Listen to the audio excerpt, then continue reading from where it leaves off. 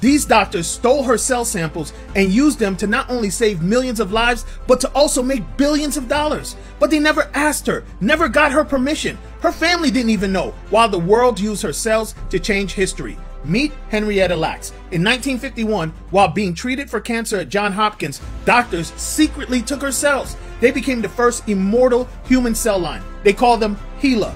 HeLa cells were priceless. They survived, multiplied, and powered history's greatest medical advances: the polio vaccine, cancer treatments, in vitro fertilization, and even for the pandemic we had a few years ago. Every syringe, every lab, every breakthrough touched her cells. But Henrietta never knew. For decades, her family didn't know. Drug companies made billions. Her children, they couldn't even afford health care. Imagine that. They made billions off of you, and your family can't even afford health care insurance. In the 1970s, researchers asked her kids for blood, again without consent. Her daughter, Deborah, fought to make her mother's name known. In 2013, the NIH finally gave the Lacks family a voice. In 2023, they reached a settlement, undisclosed, hidden by the biotech giant that profited from her cells. Today, her descendants speak on stages and in classrooms, turning pain into power. Her cells changed medicine. Her family is changing history. Say her name, Henrietta Lacks. Share this message so she's never forgotten.